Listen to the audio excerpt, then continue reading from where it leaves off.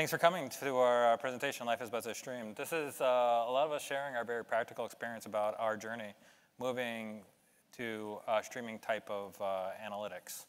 So without further ado, I just want to give you a little overview, a little preview of where we're going to go. A little bit, we'll talk about a little bit of our background, the company, and so that you get kind of a little context, a little bit of our influences, how this actually came about. I'm going to reminisce a little bit, so you'll have to put up with that. And then I'm going to actually then let us get onto the really good stuff with Kevin over here.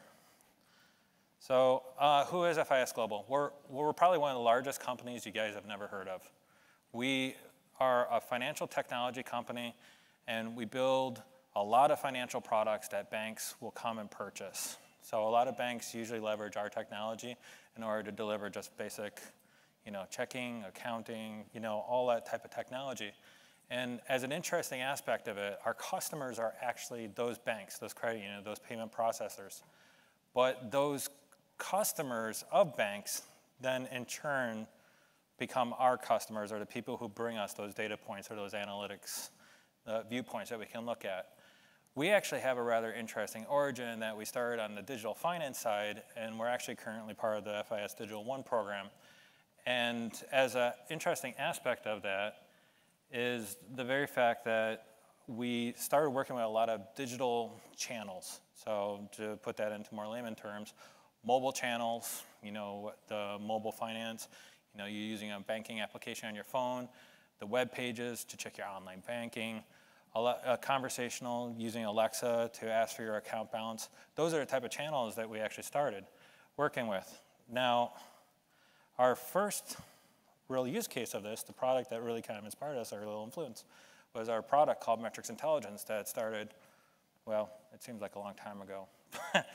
But it was primarily at the beginning really a business intelligence type application, really focusing on giving those billing type analytics and giving those very standard type of reports out to our customers who are engaging usually inside our mobile channel. But what you find when you're in like a mobile channel or dealing with those types of data points is you get a lot of hockey stick growth. And that led us down the journey of bringing in Apache Spark to leverage and manage against that scale. But as we actually started using Spark, we began to realize that there is a lot of new potential cases for it that I'll talk about in just a minute. About 2 years ago, we gave a presentation that was about, that was more about the batch-focused processing of data. And it was wrapped around behavior-driven design and how you implement that on Apache Spark so that you can create very testable, very reusable type of pipelines. And I put this slide inside that presentation. And since, the oldies are goodies, I decided to revisit it because when I was looking at it, the original, we actually talked about like how once we move from batch to streaming, the context changed about how that data means.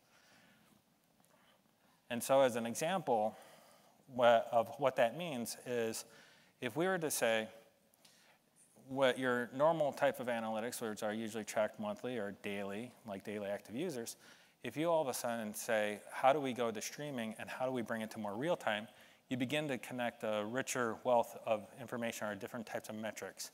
So I like to use this example that if I saw something funny or a really good joke and I wanted to tell Kevin about it, I would just go and I'd hit my phone. And we could take a measurement of that and say, funny joke told by Aaron, right? But if we were to do that on a daily active basis, 12 funny jokes to Kevin per day, it kind of has a different meaning. Meaning that the type of metrics begin to change according to context and how they're relevant in real time. And that was actually what began to inspire us to actually start going downstreaming. We wanted to start understanding how to create those very interesting use cases around behavior analytics that could really begin to unlock insights. So obviously, when we start bringing into this different type of context around data, we can actually increase the value around data because we're able to create these interesting new scenarios or understand them a lot better in the real time. So our data value starts going up at even just because it becomes more available. We're able to get the data in real time. People are able to grab it in real time rather than wait for it all to come in at a certain time. It also begins to shake your user expectations, and I think we'll talk a little bit about that, because all of a sudden, those moments is the data is coming in real time, and you're experiencing things in real time. So I still acknowledge that business intelligence, our original use case that we actually started with metrics intelligence, is still very relevant, but we turbocharged it, and we were able to bring in a whole wealth of new information by just being able to start doing real-time data enrichment. For those of you who might have seen our other FIS talk yesterday morning, which was that pursuit of happiness, we talked about conversational AI, and we actually talked about data enrichment in some of our slides. And this is an example that we were talking about was how you can actually take on a mobile phone, you can basically hit a button and generate an activity, and all of a sudden be capturing these conversations and linking them across multiple systems. So the data enrichment opportunities also become more real when you can start connecting across multiple systems. Now, without further ado, I'd like to introduce Kevin, who will bring us to all the really good in-depth experience that we found. Okay, so Aaron did a good job setting up our business problem and the product that we offer, and I'd like to go through kind of a journey of our technical enhancements and our progress over the years, and then at the end, we'll do a live demo. So initially, we started out with an application that was producing a lot of data. So primarily, this is designed around server activity logs, so similar to Apache server logs for a website, those kind of things. And we wanted to take that and augment it with some offline databases, which help us understand the banking industry in general. And so when we tried to do this with the traditional development approaches, you get all of the long-running applications, the stack trace timeouts, and nothing really works very well. So we were fortunate enough for this effort to be occurring right as Apache Spark was coming out, which led us to our first batch-oriented architecture. And so in this diagram, we were able to take an internal extraction process and pull all of the server activity logs, all of the related internal data for a given day, and generate this big input zip file. And so this allows us to execute an Apache Spark program in a batch mode to process 1 day's worth of data. And then we're ultimately doing all the data parsing, the extractions, the aggregations, and pushing that into AWS Redshift for our data warehouse. And the diagram or the screenshot that Aaron showed you of the Insights product, metrics analytics, that's what we use to serve this data to our customers. And so this is really cool because we were able to deliver functionality that people never had before. They already knew that people were downloading and installing their apps, but they had no idea what happened after that. So this helps them understand the customer's journey throughout the website or the mobile app, the types of features that they were engaging in or not. And it was also very straightforward from a technical perspective. So we knew that based on the size of the daily file that we're processing, we could pretty accurately guess the size of the Spark cluster we'd need to pull that off. And you also would know about how long it was going to take. On the challenging side, we're generating metrics based on historical data and historical events. So it's not very, it's not something you could do certain use cases with, such as fraud detection, or if you wanted to try to provide immediate insights into feature adoption or issues with a new release. Another thing that we found is that over time, if you have access to all of your data in one place and you can perform very complex calculations without any sort of penalty, your code gets a little bit complicated and difficult to maintain in the long run. So because of these reasons, we evolved to a streaming architecture. And so the main big part initially here is that we no longer have to extract data. We no longer have to have this secondary operational process that's very difficult to understand and manage. Now we just have a mobile application or any of our apps publishing log activity to us directly from those devices. And so that goes into AWS Kinesis Stream, which we then connect a Spark structured streaming job to do all of the actual processing. So the metrics become much more compartmentalized, and you have to reshape the way you're generating those aggregates to make it more immediate, which ultimately simplifies a lot of them. And so the big pro here is that we're understanding what's happening right now. So that's what customers really want to know moving forward. They're less interested in what happened last month. And we're able to do a lot more different use cases. So we allow customers to enable certain features for their banking customers.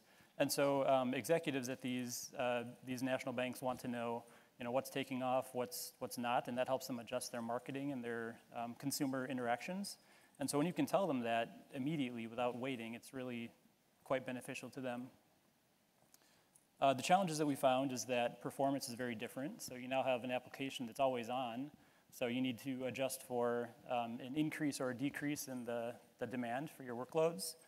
You also need to find ways to effectively monitor those and make that more alert-driven and less something that you're expecting somebody to babysit and watch the entire time it's running.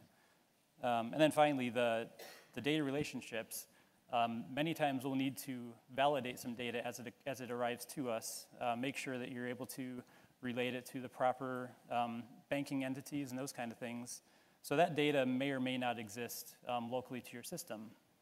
So I'll go over some of these challenges in more detail in the demo, and don't feel like you have to follow along too much. So this entire demo is available on GitHub. It's got instructions for how to install all of the dependencies to run this entirely yourself, or if you want to take the cheat sheet version, there's a pre-filled notebook that you can just download and look at what the results were. So I'm going to switch over to that now. Okay, so the demo that I chose is related to some information published by the SEC. And so I chose this because we're not able to give you our financial data, but this use case is very similar in that it also uses Apache web server logs. And so if you're not familiar, the SEC has a website called Edgar, and this allows you to go and view all of the public filings for companies. So if a company has a merger or has a big new announcement that requires SEC filings, you can go to this website and you can search it and see all that material. And so to give you an idea of the data and how it looks, they do publish a schema. We're not going to look at all these, so don't worry, but the main elements I want to key in on are this CIK, which is a central index key, which is a unique identifier for a company, which is assigned by the SEC. There's also the date time elements and a code which represents the HTTP request status code. So 200 if things went well, or other codes if it didn't, which we'll get into. And the actual data itself is here. It's got an obfuscated IP address of the person making this request, but at a very high level, this is just a log that somebody like myself made a request to this web server. It tracks what I tried to look at and what the result was. And so I'm going to go through an example of how to do some metrics off of this in the traditional batch mode. And then the second part will go into how to do those same metrics in streaming and some of the things you might want to look out for and be aware of. So here I'm just adding some more date elements that will allow me to do the aggregates a little bit easier. And finally, trimming this down to just the elements that we really care about for the sake of this demo, so it's a little bit easier to look at. And so now for the first metric, all of the data in this batch mode was downloaded from June 30th of 2017, which surprisingly was the most recent data they had on the website.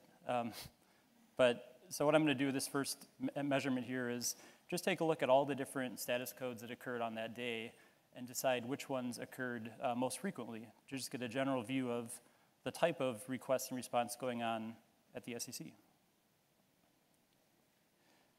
And so you can see that the majority of these were status code 200, 68% of them, so that's a good sign.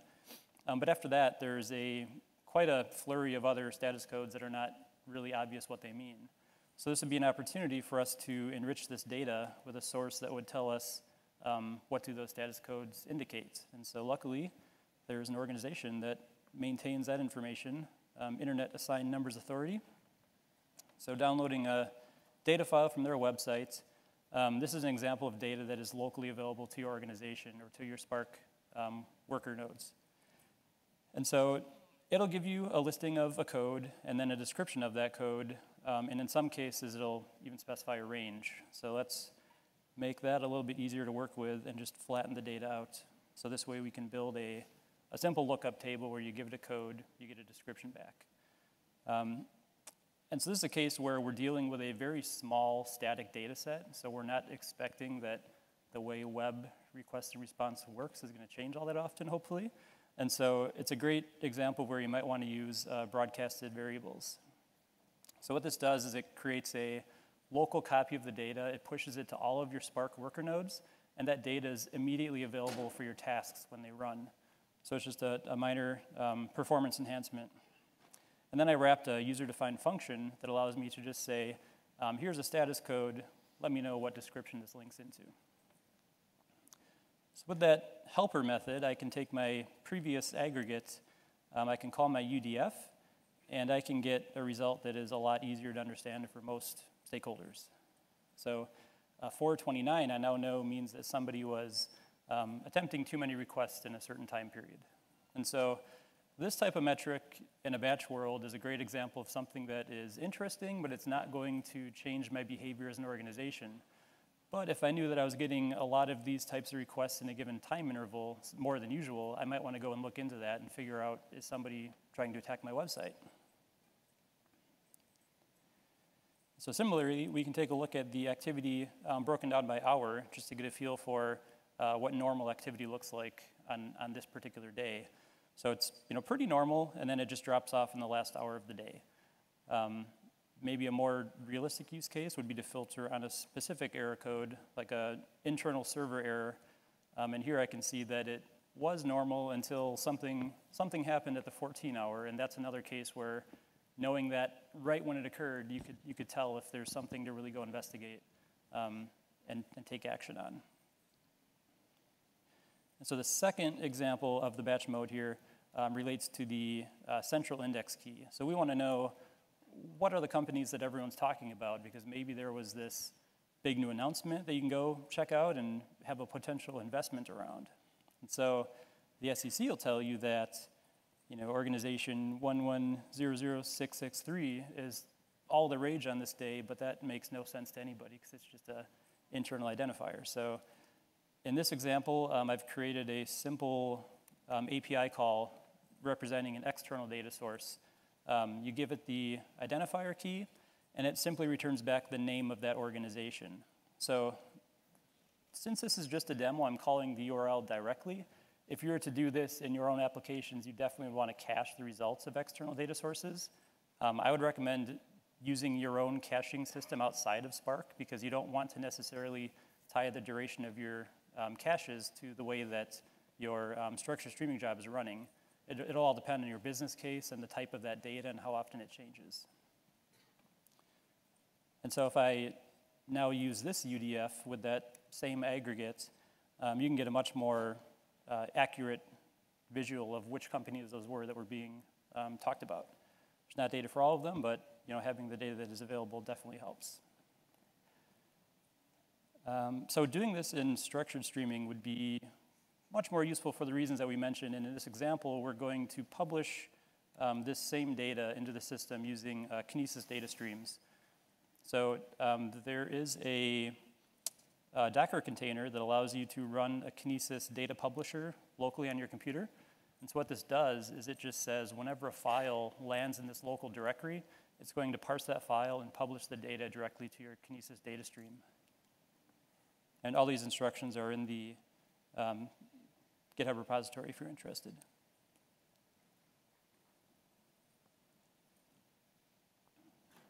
So as that data arrives, we will begin to see it appear here in this Databricks notebook. And all I'm doing is I'm selecting the raw data as well as the casted data string, which you'll see in a second, arrives by default in binary form. And so this is a really good example of AWS Kinesis forces a static schema for data that gets published into those streams. For structured streaming, that's a really good thing, because when you're using structured streaming and publishing data to it, if you later on change the schema of that data, you're going to need to migrate your checkpoint location. And so that's the location that helps resolve a lot of the fault tolerance behavior, so doing the auto retries on records that may have failed if your application crashed. But if you have a way to make that schema always static, you never need to worry about those breaking changes. So if I scroll over here, this data column is nothing that is useful at all in its native format. But in the casted version, it's probably small to see here, but it's really just a CSV delimited record that represents one of those log messages that we saw earlier in the batch format. And so within my processing, I can just create a simple UDF that knows how to parse that into a strongly typed object called log. And from there, I can begin to create the real logic around how to process this streaming data. So I'll just walk you through what this is doing. It's connecting to a Kinesis data source. You could use Kafka or a file location. There's a lot of supported sources with structured streaming. I'm telling it the name of the Kinesis data stream that I've been publishing data into. And then I'm parsing my log so I know how to use that data. Another good point here is that in a real application, you'd have the time that an event occurred in the real world. But since my demo is using data from 2017, it doesn't make sense for me to rely on that date time for my demo. So it also lets you know the date and the time that this record arrives to my Kinesis data stream. So I'm treating that as my time of the event. And so you'll see where that works out a little bit later here. And so then the way that I aggregate my stream here is I'm taking a look at all of the records broken down by the code and everything that's occurred within a 1-minute interval. So basically, I want to know the number of records of each status code that occur in every 1-minute interval. And the important setting related to this is the watermark. And so structured streaming will automatically account for late arriving records. So if a web server log occurred 10 minutes ago but didn't get transmitted until right now, as long as I'm inside of my watermark interval here, structured streaming will automatically insert that aggregate into the correct time window for you. If it occurs after 1 hour, then it does not know about that record when it comes to your aggregates. So you can choose a higher number here, but you want to be careful because that does have a performance implication. So structured streaming is tracking all of that state on your driver node. And if you choose a extremely high value, that's definitely going to slow down your cluster. And then finally, it will use that same UDF to translate the code into a description. So another example of how you can take data on a stream and use a local data source to enrich it. And so while I've been talking about that, we've had all of these intervals start arriving. So you see this 200 interval here, the orange bar will begin to increase because it's the current interval that it is processing. So every time a micro batch completes, you'll see the data refresh. This is an example where if you were using this type of approach for looking at your status messages, you could see that your responses of a certain code will fall into a certain average over time, and 1-minute intervals might not be what is appropriate for your use case, but you kind of see where I'm going. If your error code's all of a sudden spiked, you know what to do immediately. And also, a cool thing to note is that the stream I'm setting up, I'm just calling the display function inside of a notebook. So that'll let you just see what's happening in real time. In a real application, you want to write this to a long-term storage location. So that's what this next cell is going to do. It's going to write it to a Parquet file.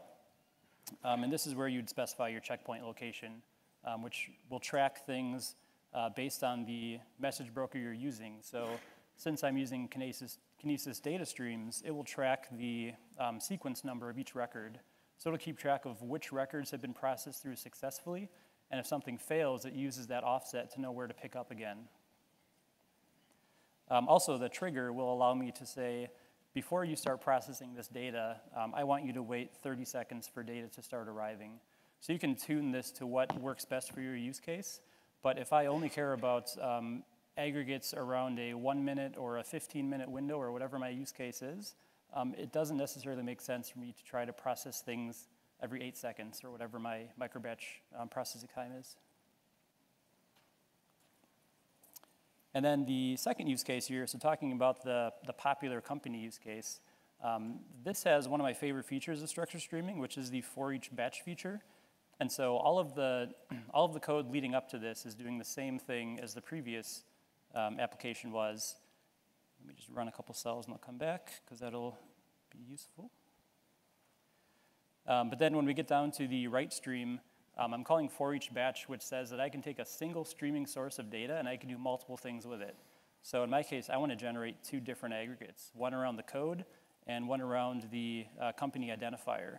And so it's generating both of those aggregates using whatever settings I want and writing those to Parquet files. This is another technique that you could use to write to a custom sink. So if you have like a proprietary database that you're working with, or if you have a database that just doesn't have a native Spark connector, you can put any code you want in here. Since I'm using the Scala version of Spark, I could put Java libraries inside of here if I wanted to. So there's really a lot of flexibility. And then the 2 cells after this I just set up are simply reading from the Parquet output directories. So it's kind of a way to just visualize what's happening as that data gets written. So it's functionally got the same effect as the previous approach that we used, but it's just a way to do this without having to set up 2 separate streams or without having to do any duplication of the data that's arriving. And then similar with that company aggregate as well, it's doing the same thing down here. And I am displaying the company ID and the status codes up there, but the graphs do have access to other data. You know, if you'd rather show that description, it is still being enriched and enhanced, and it just doesn't look as pretty. But.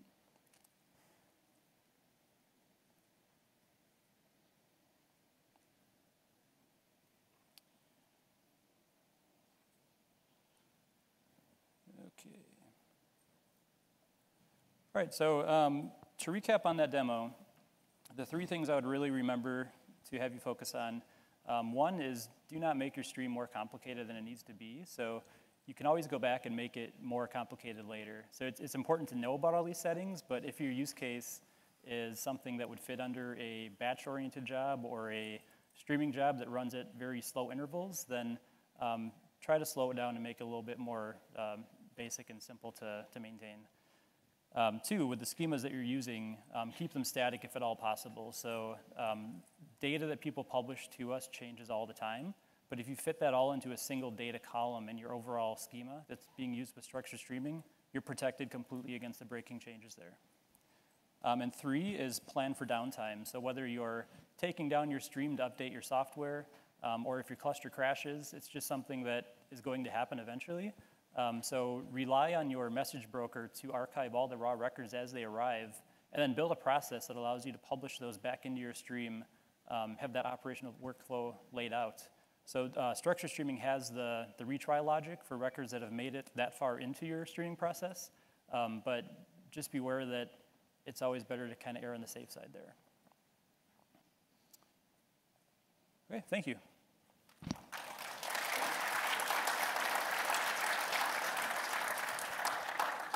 Thank you, Kevin. Thank you, Aaron.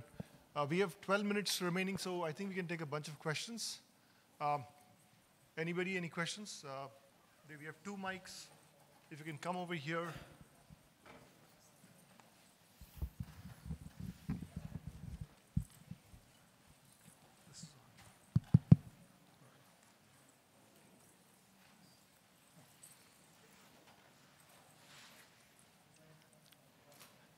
Hi, how are you? Hey. Hey, thanks for the talk. Real quick question. You mentioned planning downtime, your last bullet point, and one that's interesting me as I go through streaming life cycle. You say plan for downtime. How do you bring down the stream cleanly? Yeah, good question. So within the stream, there's a class called the stream listener. So you can hook into when your batch completes or a lot of different events within that life cycle. I would recommend having almost like a flag that your system knows how to recognize so that if you're trying to bring down your stream without just crashing it and tearing it down, you could do something that would recognize a certain setting within your environment and then be able to gracefully shut down the stream that way. So the Spark context will have methods on there to be able to terminate the stream. Spark context? Yes. Mm-hmm. Those are the same mechanisms that have existed in the session context forever? Yes, that's right. Okay. I think that's it. I didn't see you actually using data frames. You guys are comfortable with structured data sets as your sort of currency in the stream? Yeah, I like it because it gives you the strongly typed object usage. But yeah, they ultimately rely on the same underlying engines. But yeah, my preference is the data sets. A lot of people have been saying that there's performance penalty associated with that. Okay, I haven't noticed, but it's possible. Thank you. Hello. Yeah. Actually, I have 4 questions. Okay. The first one, okay, why you guys choose Kinesis instead of use Kafka? Sure. Yeah. So our environment has been built on AWS. So for us, it was a choice just because it was fitting well into the rest of our environment. But that we did not analyze Kafka, so it's no knock at all on the stuff that Kafka can do for you. Okay. Okay. Good. So second one is what kind of the window size you choose? Okay. The usual. Okay. The window size for the streaming. Yeah. So in the demo, we were just doing the 1 minute aggregate windows, but within our use cases, Aaron can maybe talk on this better, but our metrics are generally going at the hourly level. Do you have any more insight on that? We try to round up to the hour, but because we haven't really gotten the amount of user feedback to say go lower than that. Okay, yeah. And third question is, okay, I just found your architecture, okay. After, MapReduce, you go to the data warehouse directly, right? Yeah, from your architecture, first page, yes. The batch architecture? So, but usually, okay, if you go for that one, this one concern is I/O block, right? Okay. For example, slow database. I don't know what kind of database you choose. Okay, the first one. So for the data warehouse, it's like So you see, you mentioned the data warehouse, right? Yeah, it goes eventually to like a data warehouse. In this case, since we are quite addicted to AWS, we actually use Redshift. Oh, yeah, I understand. Yeah. I used to. And actually, the beautiful thing about Redshift is the very fact that we have Spectrum underneath there. So we'll attach Glue on top of it. So we register our data catalog into Glue, and then we can just natively just pass through Redshift.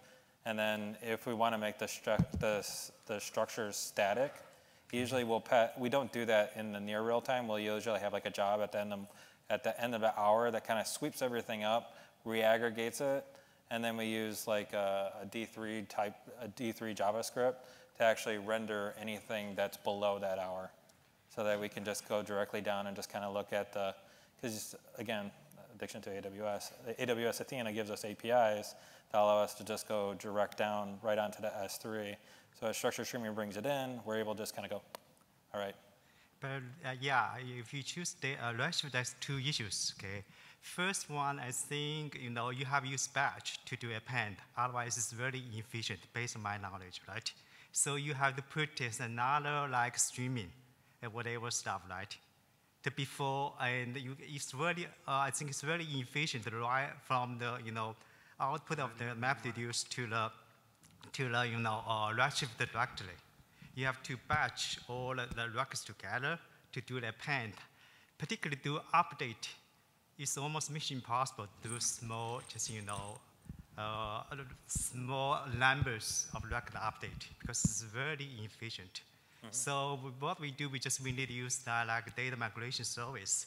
So I just want to get a little bit more the detail about, okay, if you use some Redshift, how to connect with, the output of the MapReduce from Spark. Sure. Yeah, maybe if we could take that one offline. Aaron has a lot of experience with Redshift. I think we might get into some of the low-level weeds on that one. But if you have time, we'd love to talk to you about it for us. Okay. Yeah. Okay. Thank you. Yeah.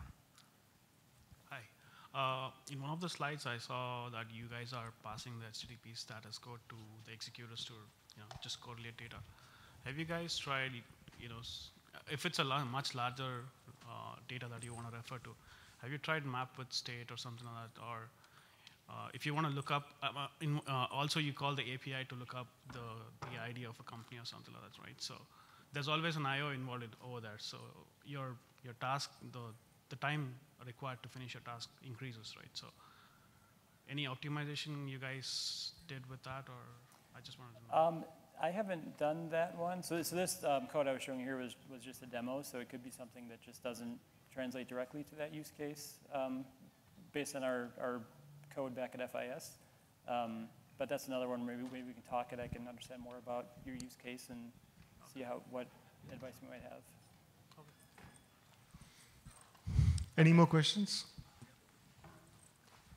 So do you guys use like Databricks to stream for Spark streaming or something else? Yes. Which technology did you say? Databricks. Oh yeah, Databricks. Databricks. You guys use Yeah. Databricks? Yes. Okay, so like, if you're running for, if you're streaming for 30 seconds, then it makes sense to have a long-running cluster. But like you said, you're streaming every 1 hour, right? Like you do a batch streaming of 1 hour, like, right? Oh yeah. So with our 1 hour. How do you do that? Like, do you have a scheduler that actually triggers the job Databricks clusters, or like, you have a long-running cluster that just runs every 1 hour? Oh yeah. So the question is, with the streaming. Happening Based every on the 1 1 hour aggregates, do we have that cluster running all the time? Was that correct? Yeah, how are you handling that? Like, Okay, when yeah, you're that's streaming? good question. Yeah, so we have our Kinesis will always bring in the data for us, regardless of the aggregates, because it's just the raw data. We have options here. So the hour metrics that Aaron's referring to are more the metrics inside of our Redshift cluster. We do have structured streaming running all the time to bring that data in and do our validations, our transformations, and store it into our data lake. But then from there, we generate our Redshift aggregates off of our data lake. So I didn't really draw all that in the diagram because I didn't want to get it too complex, but that's the difference. So you And actually, kind that's a really good point that you're kind of going into. The reason why we do it to the hour is that fact of when you're streaming the data in, customers get extremely antsy if it's changing too much and too fast. So we had to look for like this balance of like, okay, we know the data's coming in, we know it's available to you, but how do we make it seem like it's a little bit more static, but also real time at the same time? So it was more arbitrary, like the hour mark seemed like it was.